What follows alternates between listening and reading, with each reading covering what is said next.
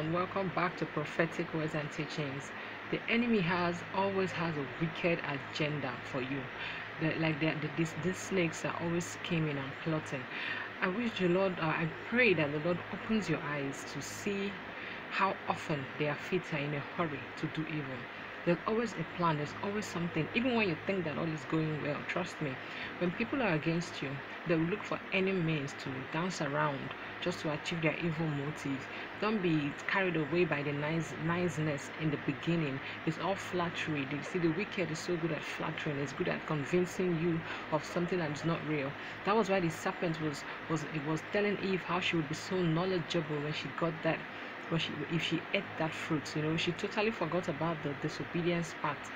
You see, they are trying to lure you into a pit where you can fall, and they will close it on you.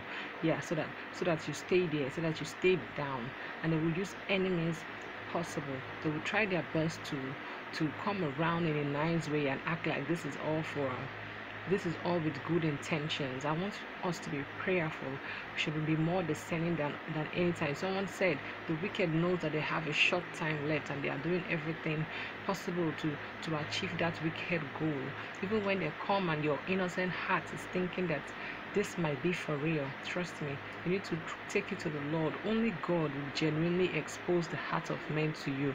You cannot do it on your own or by your own power. They always have a wicked plan up their sleeves. I'll see you guys next time.